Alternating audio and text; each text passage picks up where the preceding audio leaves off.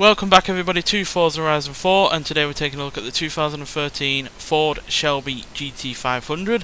Now this is based on the 5th generation standard Mustang, which was 8 years old by the time this was released, as that was released in 2005.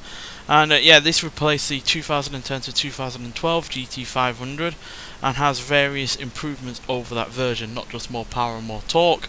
But it also has a removed front grille due to needing extra cooling. It's also got twin fuel pumps, larger fuel injectors, a grippier and larger diameter clutch, a larger fan, a 3-row intercooler, a beefed up 6-speed manual transmission with an internal oil pump, a single-piece carbon fibre drive shaft, a larger front disc brakes from Brembo, reinforced axle tubes, and it also has aero tweaks to help deal with the fact that this car is insanely quick at the top end.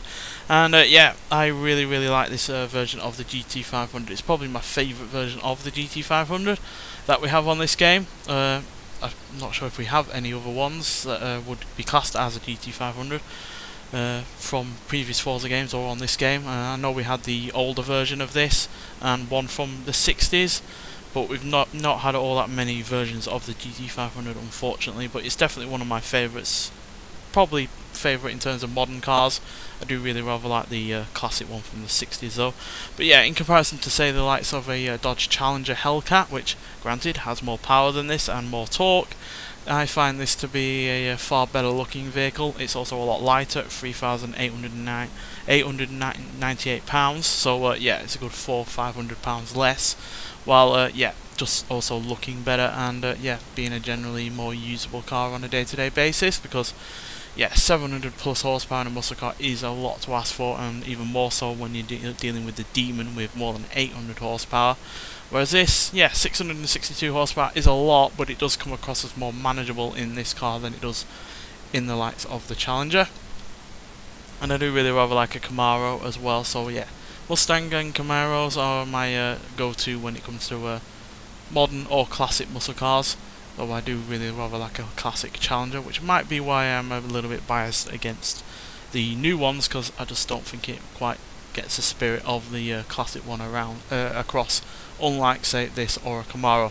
And yeah, engine wise, this is phenomenal. It's got a 5.8 litre supercharged V8 engine producing 662 horsepower and 631 pounds-feet of torque, which is a huge amount of horsepower.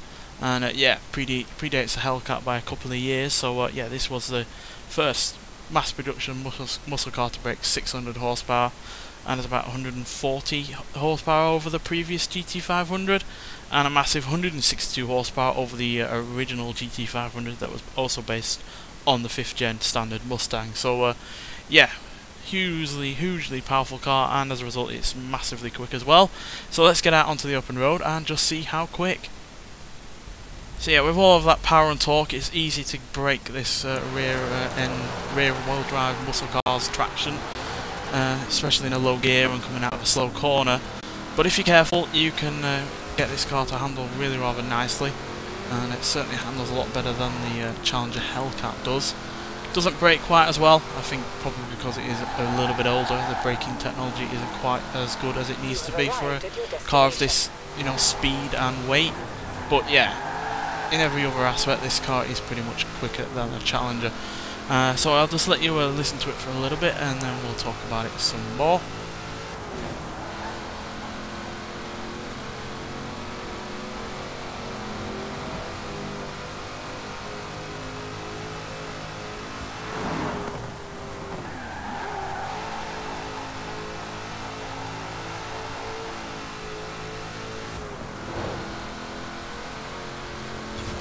So yeah, it's got a massive supercharger, but thankfully that supercharger whine doesn't overtake the whole of the engine noise experience, but it is still a glorious sounding supercharger whine nonetheless. And yeah, that, you know, V8 rumble underneath of it, it just really completes the picture really. And yeah, it's stupidly quick as well. 0 to 60 in 3.5 seconds, 0 to 107.713 seconds, and it goes to a top speed of at least 201 miles an hour.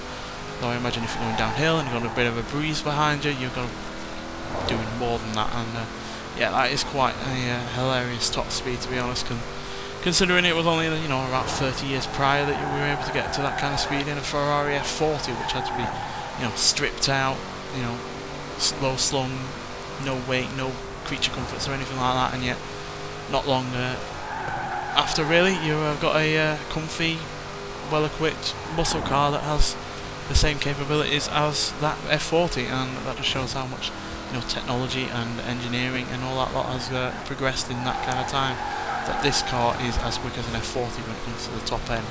Granted, I'm not going to say this is as good as a car in terms of handling as an F40, and it's certainly not going to be a car that is ever going to go for the kind of money as an F40, but yeah, it is, you know, quite a strange scenario to have a muscle car that can do more than 200 miles an hour. Now sure, a Hellcat can also do more than 200 miles an hour because it has more power, and I'm pretty sure a Demon probably can do that as well if the gearing is right, but yeah, this is quicker to 60 than a Hellcat by 0.1 of a second. Hellcat is slightly quicker to 100 by about 0.1 of a second, but I think the handling on this evens it out a bit, especially because it has so little in weight in comparison to that Hellcat. So it just feels more nimble, it feels more able to be trucked around, it's more happy at the limit than a Hellcat is, because you can slide this around all day and it will just hang in there, whereas I feel like a Hellcat with all of that weight being, you know, trucked around, it feels like it's going to have a pendulum effect, so if you lose it one way, it will just go the other way and you'll end up you know, spinning out or anything like that, whereas yeah, this being slightly lighter, it's certainly not a lightweight car, but being slightly lighter certainly helps in that regard, and yeah, it's just a glorious car to drive, and yeah, really highly recommend trying it out if you haven't already. So yeah, I'm just going to take it out onto the motorway so I can show you off its top speed, which is still, yeah, mightily impressive even by today's standards, never mind 8 years ago.